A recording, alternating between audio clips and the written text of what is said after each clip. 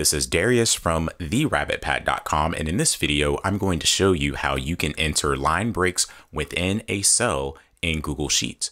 Please make sure you click that subscribe button and that notification bell so that you can be notified when I publish videos in the future. On the screen here, I have a spreadsheet where people have written their opinions of a road construction project, and it would look better if these people were able to put their individual thoughts on one line at a time. So this is how you do that. For the first cell, I'm going to click where the second sentence begins.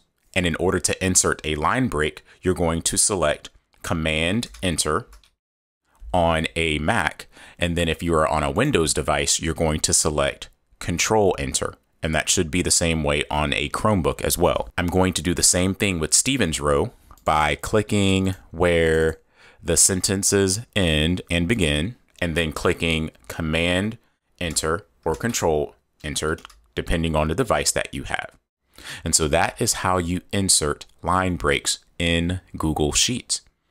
If you found this video helpful, please click that like button and subscribe to this channel to receive more helpful tips in the future. Also, please be sure to visit my website at therabbitpad.com.